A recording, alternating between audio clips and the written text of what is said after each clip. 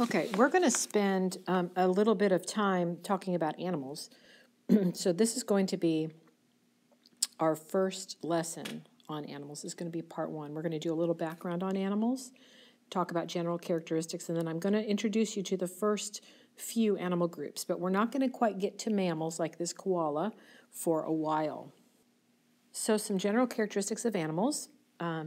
Animals are the furry things that you love, the puppy dogs and the kitty cats and the bears, and they're the whales and things like that. But also it includes all kinds of insects. It includes things like jellyfish, and it includes worms, so things that maybe you're not as fond of. But one characteristic that animals share is that they are all multicellular, and they're not just multicellular, they have complex tissues and organs. That is, they have specialized cells that do different jobs. They have cells that are brain cells, they have cells that are heart cells, they have cells that are blood cells, specialized cells.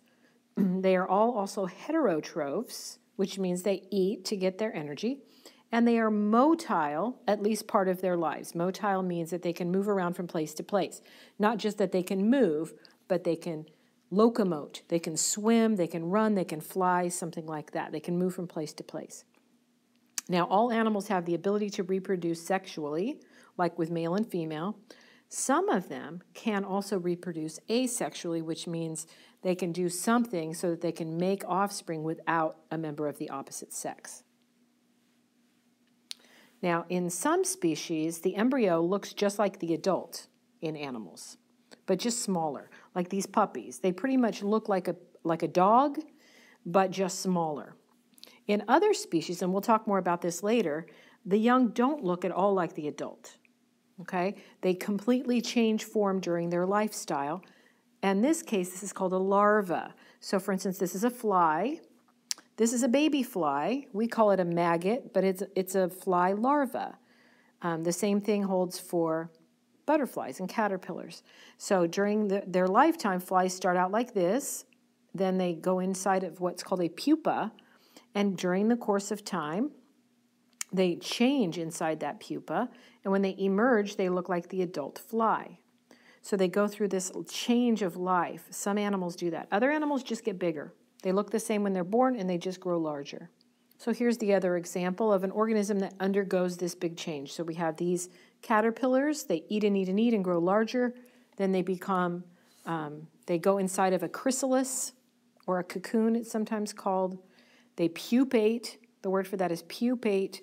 And then when they emerge, they look like the adult butterfly. Another thing that animals share is that they show one kind of three kinds of symmetry. In other words, they each have symmetry, one of these three. Spherical symmetry means it looks kind of like a ball. Okay, it's symmetrical all directions. Radial symmetry is like a wheel. It's radial like around, but not in every dimension. And bilateral symmetry means that you can divide up this animal into two halves, a left and right side.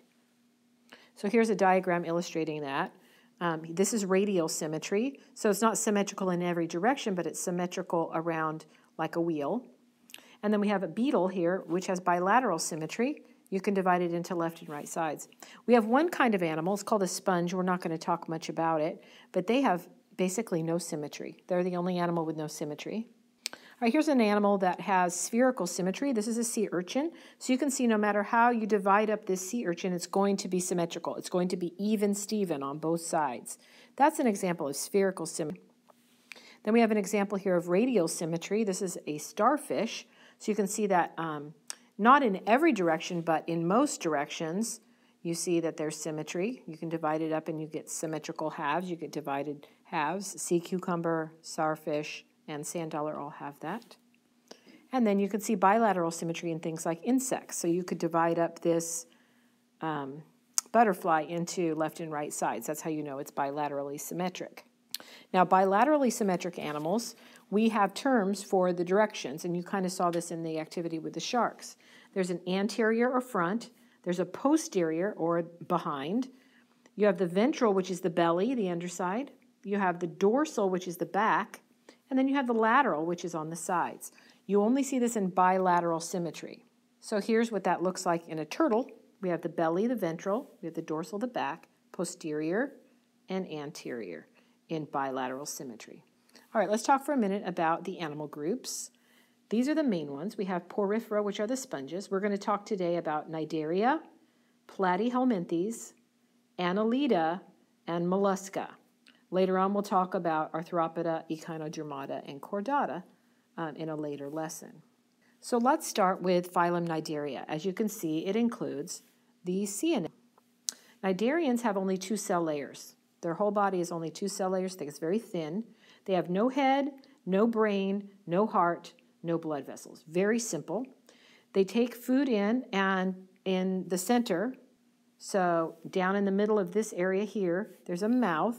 They take the food into their mouth, and they digest it, and then the wastes come back out the same hole, which is very strange. But that means they can only eat if they have already finished digesting whatever they just ate. They can only eat, digest, expel the waste, and then they can't eat again until they're done. Okay? The other thing that they have is that they all have stinging tentacles. Now, Cnidarians have 2 body forms, which is kind of interesting. There's a polyp form and a medusa form. The polyp is vase-shaped and sessile, meaning it's rooted to the ground. So they swim when they're babies, and then they root to the ground, and they stay put. They don't swim after they're full grown. Then there's the medusa form, which is bell-shaped and swims around freely throughout its whole life. So here's what I'm talking about. Here's the polyp form. It's rooted to the ground, and it has tentacles sticking up. The medusa form is more shaped like a bell, and it can swim around. So you can see this is similar to a jellyfish, and this is similar to a sea anemone. So a polyp would be a sea anemone, and a medusa is a jellyfish. Those are your 2 body forms for Cnidarians. Let's talk now about phylum Platyhelminthes. These are the flatworms. Some of them are quite beautiful, as you can see. Phylum Platyhelminthes, the flatworm, again has only 2 cell layers. Very simple organisms. They have no organ systems, just like the jellyfish, like the Cnidarians. These are the simplest animals with a head. So they have bilateral symmetry. They have a head, and they have sense organs in the front. But they still have a one-way digestive system like the Cnidarians did. They eat, they digest, and then the waste comes back out their mouth. Many of these guys are parasites. You probably wouldn't like them. Here are some examples of Platyhelminthes flatworms. These are planaria. They live in ponds. This is another marine flatworm, a marine Platyhelminthes. They live in the ocean. And then this one is a parasite. This is called a liver fluke. They're nasty. They make you very sick. The next group let's talk about are the mollusks. I love the mollusks. This is an octopus. He's a mollusk. Phylum Mollusca all have soft bodies and a muscular foot. In some cases, the foot is adapted to be arms, but most of the time it looks more like a foot. Most of them have shells, although some have a shell on the inside and some have lost their shell, but most of them have a shell. They have a complete digestive system, so they have a mouth and an anus. So the food comes in, goes out a different hole, so the food can keep on coming in. They can keep on eating. This is a special thing for them. Mollusks can reproduce sexually, although some are called hermaphrodites, meaning they have both male and female sex organs. So while they have to find another member of their species to reproduce, they can either be male or female in that process. That's probably a little bit strange to think about. Here are some representative mollusks. We have the snail. We have a clam. So some of these guys we like to eat. And then this is a cuttlefish. It's a relative of the octopus. All right, the last animal group we're going to talk about for this lesson is phylum Annelida, or annelids. These guys are very beautiful marine worms. Phylum Annelids includes earthworms, leeches, and beautiful marine worms like the one I just showed you. They all have segmented bodies. So each segment is specialized. They're starting to have more and more specialized tissues in annelids. They have multiple hearts. So if you look at an earthworm or one of these other worms, you'll see many hearts. They have a complete digestive system, which means they have a mouth and an anus, so the food goes straight through. They do have a complex nervous system. They have little brains in there. And they have a circulatory system with blood vessels. So they're very complicated. You think an earthworm is kind of simple, but really there's a lot going on. Here are some examples of some annelids. We have the earthworm.